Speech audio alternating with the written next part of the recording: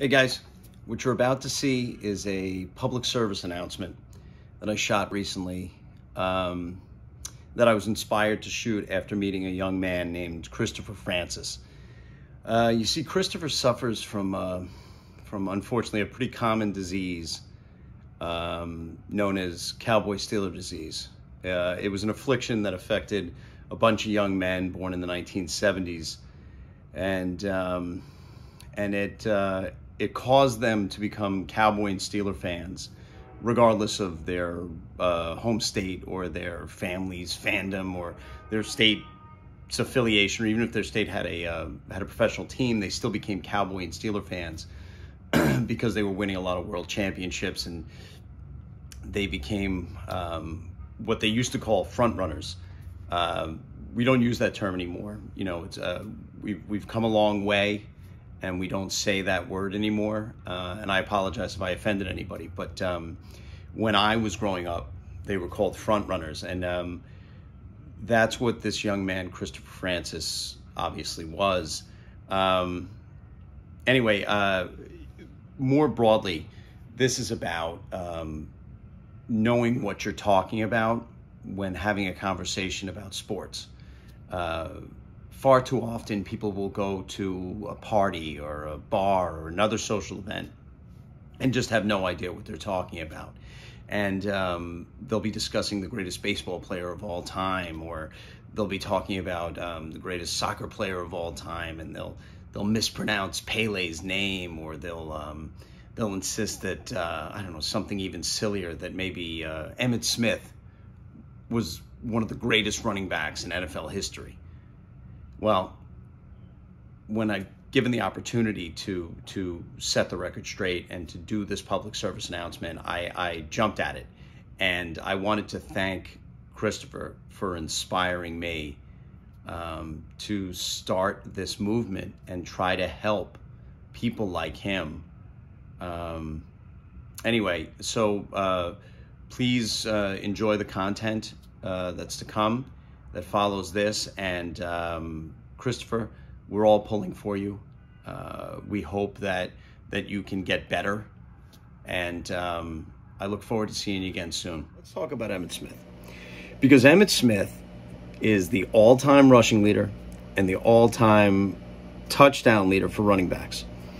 So he's widely considered the greatest running back of all time, especially by people in certain parts of the country, the parts further south and closer to Mexico. If you really break it down and you're objective, and it's none of this nonsense about Smith, and, you know, albeit a great running back, had tremendous toughness, longevity, which for running backs, you know, is not a common thing in the NFL. When running backs last, I forgot what the average is for an NFL running back, but it's something like the career average for an NFL running back, when you factor in all the guys who make it, don't make it, injuries and everything else, is something like 6 games. That's the career average. And this guy played 15 seasons. 15 seasons and rarely missed time. So there's something to be said for that. But let's be honest about Emmitt Smith, okay? Let's be honest about what it means to compile stats and what it means to be that kind of player. Now, he's reliable and all those other things, but people put him at the top of their list, which is nuts, because I have 10 backs easy above him. I actually have 15 to 20, but it starts to get a little more subjective. So what I've done in order to do this is I've narrowed this down. They must have at least 10,000 yards rushing, which eliminates guys like Terrell Davis, who for a 4-year stretch was outrageously good. It eliminates a guy like Bo Jackson, who's objectively a better running back than Emmitt Smith. You know, he was a much better athlete, but he played such a short period of time, got hurt. He's obviously not in the conversation. So these are guys, you know, that the guys that make my list are guys that played for a long enough period of time to amass a lot of yards. And let's take a look at them and how they stack up against a guy like Emmitt Smith, okay? First, I'm just going to give you my top 10, and I'll give you my top 10 in no particular order, okay? So don't think I'm ranking them, all right? You got OJ, hell of a running back, really terrible person, but great running back. Jim Brown, Barry Sanders, Curtis Martin, Marshall Faulk, LaDainian Tomlinson, Marcus Allen, Walter Payton, Tony Dorsett, Eric Dickerson, and Adrian Peterson. And I think that's 11. I think I might have just listed 11. So let's eliminate Curtis Martin. All right, for the sake of this argument, let's take Curtis Martin out. Even though I think Curtis Martin was a much more dangerous back than Emmitt Smith, he was much more adept at catching passes out of the backfield. He was better picking up the blitz in the backfield. But for the sake of this argument, I'll tell you why in a second. Well, let's take Curtis Martin out and let's replace him with Adrian Peterson. Okay, so all the guys I just listed have at least 10,000 yards rushing. Most of them have many more than that, north of 12,000. But since I said 10,000 is the benchmark, let's leave it at 10,000. Every single back on that list has a higher average yards per carry for their career than Emmitt Smith. Every single one. Every one. Emmitt came in at 4.2 yards per carry for his career. He led the league in yards per carry in his 15 seasons behind the most dominant offensive line in NFL history. That's right. More dominant than the Hogs in Washington. More dominant than even the vaunted Green Bay Packers line in the 60s. That offensive line with Larry Allen and all the rest of those guys in Dallas was insane. Insane. And anybody who watched them play knows that I'm right. So behind that offensive line, very often playing against nickel defenses, because you had Michael Irvin on one side, you had Alvin Harper on the other, you had tight ends who could catch the ball, they were spreading out the field, they were running up scores, and against that defense with that offensive line leaning on teams for 4 quarters, game after game, Emmitt still only averaged 4.2 yards per carry, which doesn't put him in the top 30 all time in yards per carry when you factor in guys who played a little less time. All right? I'm not even sure that puts him in the top 50, frankly. But then you start factoring in other kinds of players and other positions, so we're not going to get into that. But let's just deal with the guys we're talking about, okay? Just on a purely personal level, watching him play and watching most of the rest of the guys I mentioned play. Obviously, I didn't see O.J. play. Jimmy Brown, I didn't see play. Besides that, I watched all the rest of these guys play, and I'm telling you, just at the eye test, these guys were much scarier than Smith. They were faster, they were more physical, they were quicker in some of these instances, but teams had a game plan for them. Nobody game planned for Emmitt Smith. Nobody game planned for Emmitt Smith. Emmitt Smith was an afterthought. It was Aikman and those receivers that people were afraid of. You got to remember, the offense was different then. The receivers for the Cowboys weren't like speedsters. They weren't burning up the field catching, deep outs. Deep fly routes. They were catching balls because they could be physical with the defense. There was no offensive pass interference. I think it was on the books, but I can't ever remember it being called. And Michael Irvin in today's NFL, I think, would catch 2 passes. That's how physical Michael Irvin had to be to catch balls. So these guys would just manhandle smaller DBs. They would catch passes down the field. They were slow enough that they very rarely caught these long balls and took them all the way, so they get tackled at the 5. Here comes Emmitt behind the best offensive line ever and scores a ton of touchdowns. The guy's longest carry in his career was 75 yards. The next longest after that was like 62. It's not like he broke these open and ran long ways and scored a bunch of touchdowns. He scored all his touchdowns from inside the 5-yard line. When that offensive line leaned on people, and oftentimes in garbage time at the end of games, they would hand it to Emmitt. Emmitt would rumble in. He'd scored 20, 25 touchdowns a season in back-to-back years behind those teams that just manhandled people in the NFC and won Super Bowls. That's who Emmitt was. Emmitt couldn't catch passes. He had hands of stone. Emmitt was a terrible pass catcher. He was a worse route runner. They would run screens. The amount of screens that guy dropped behind that offensive line. Emmitt doesn't rank. I can't even imagine where Emmitt ranks in all-time receiving yards for running backs, even playing the most games of all those running backs. But I'll give you a list of some of the guys who had more career receiving yards than Emmitt Smith. And you tell me how many of them you've heard of. James Brooks, John David Crow, Tony Galbraith, Larry Centers, Darren Sproles, Matt Forte, John Williams, Charlie Garner. I could go on and on. I could list about 75, 80 running backs in NFL history had more receiving yards than Emmitt Smith, and he played 15 full seasons. The guy was a single threat. That's it. He ran the ball. He mostly ran the ball between the tackles because the Cowboys' offensive line opened up huge holes. Huge holes. Emmitt, you got to remember, Emmitt was incredibly durable, but Emmitt rarely got hit by defensive linemen. He even rarely got hit by linebackers. He was making first contact most runs. He was making first contact with defensive backs. He was bigger than the guys that he was being tackled by 95% of the time. It's no wonder he stayed healthy.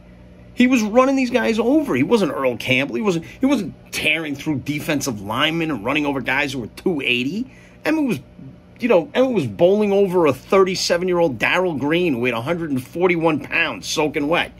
That's who Emmitt was. All right, so let's be real about who Emmitt Smith is. Let's go over some more stats with Emmitt, because people always get, oh, Emmitt's great, Emmitt's fantastic, Emmitt's phenomenal.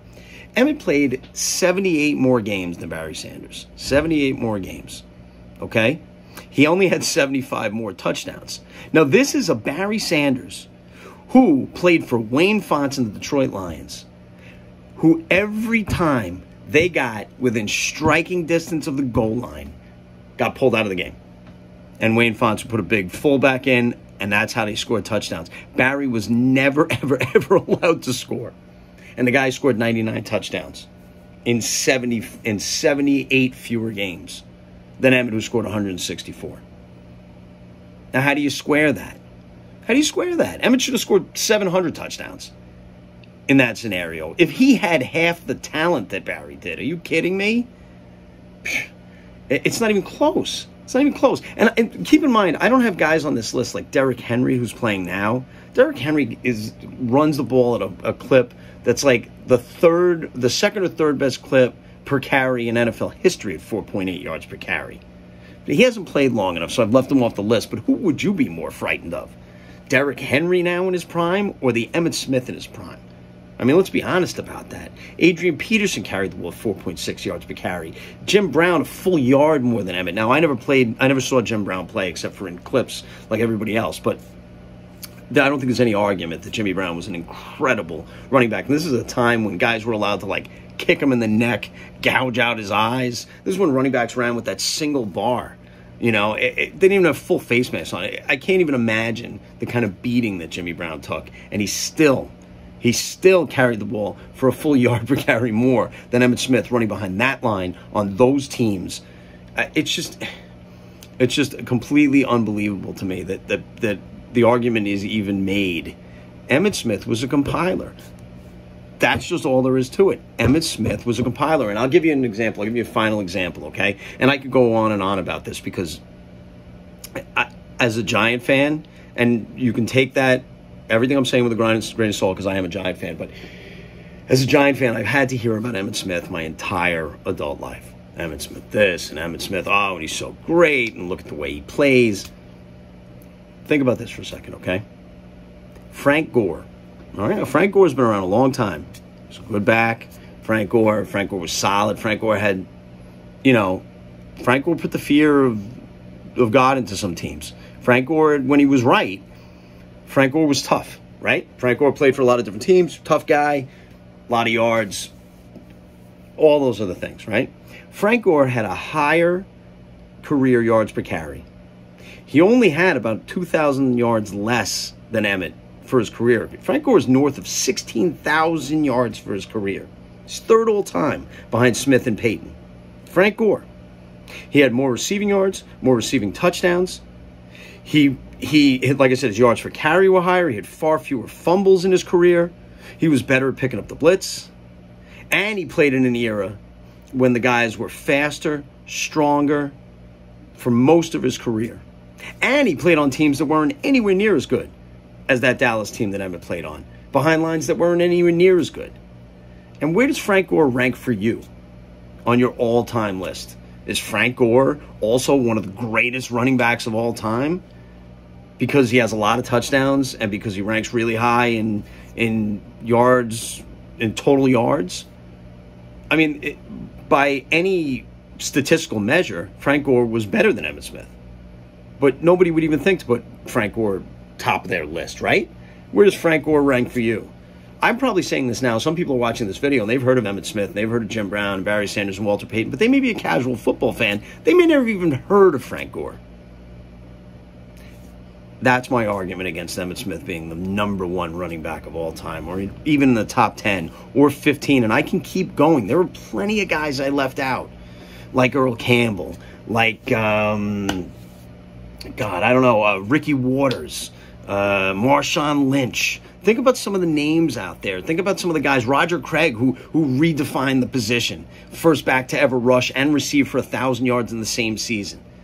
I left all these guys off this list. I'm conceding just so there can't really be an argument that Emmitt is above those guys, which I don't think he is. But let's say he is. He's still not a top 10 back in NFL history, and people have to stop making that argument. It's done. It's 2022. We survived a global pandemic. It's enough already. Let's let Emmitt rest. He went into the Hall, I think, in 2010. Well-deserved. Emmitt's a great running back, but he is not the greatest running back of all time. He's not even close. So please, let it go. If you like this content, please subscribe, like this video, and I'll be back soon with some more. Thanks.